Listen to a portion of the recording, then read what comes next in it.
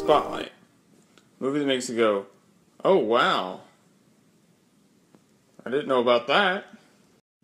So, the Boston Globe catches wind of a story about a priest molesting a child, and then it gets blown way high. And so the whole movie is just these people uncovering this huge scandal, and it's just fascinating. Now, this is a very understated movie, and that is just the way to do it. Because all it is it's these reporters trying to find facts. Whatever the movie wanted me to understand, I understood.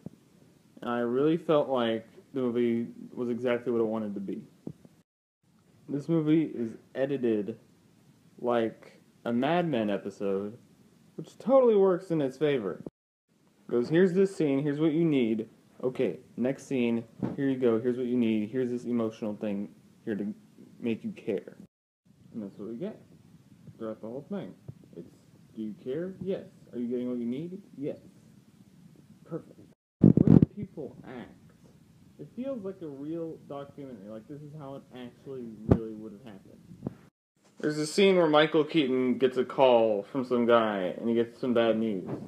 And in most movies, he'd flip out, he'd throw the phone down.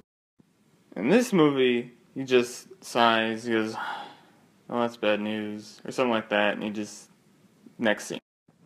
Michael Keaton, by the way, great in this movie. Of course, it's Michael Keaton.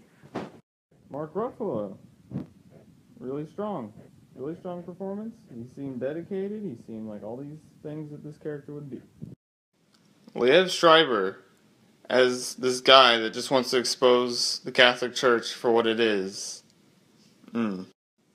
He really, he just goes, I want to do this. And he seems so logical, and it was such a great performance.